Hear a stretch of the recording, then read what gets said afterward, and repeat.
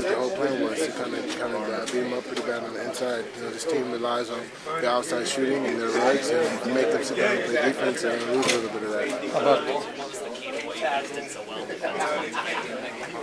Everybody was in full rotation. We were all helping each other.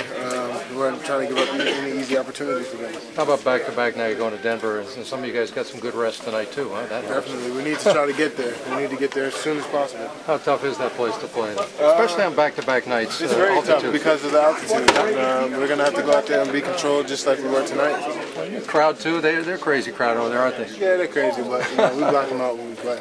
Thanks, man. Is this like as strong as you've played against the pick and roll between now? Definitely the best I've been playing in the pick and roll. That's attributed to tape watching and really just working on sliding out and getting back during the summer. Is it the aggressiveness in terms of showing and recovering? Well, I mean, I practice that all summer. We do it on the football field, so we do it for longer distances.